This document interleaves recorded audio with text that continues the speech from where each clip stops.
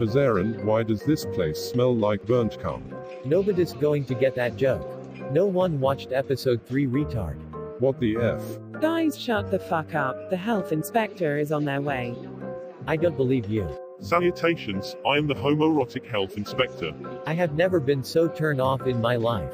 I suppose that implies you are not homosexual. Hang on a second, let's not jump to any conclusions.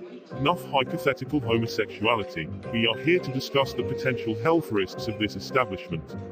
The only risk is that I'll choke on my future girlfriend's massive cock.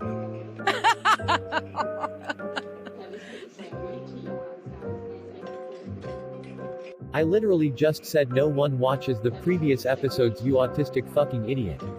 You wouldn't believe how little I care about your petty squabbles. May I please just see your kitchen? Yeah, sorry, that's a negative. Why? You'd think women were really good in a kitchen.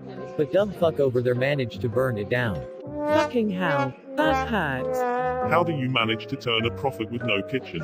Profit. We've been running at a loss since day one. What in the goddamn? I am $20 billion in debt. That's why I keep telling you to stop spending so much on the fucking future girl. Shut up. Just shut the fuck up.